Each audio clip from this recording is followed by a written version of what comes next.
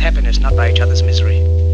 We don't want to hate and despise one another. In this world there's room for everyone, and the good earth is rich and can provide for everyone. The way of life can be free and beautiful, but we have lost the way.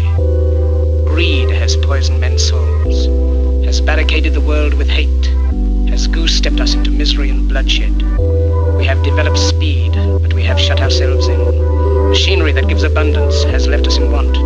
Our knowledge has made us cynical, our cleverness hard and unkind. We think too much and feel too little.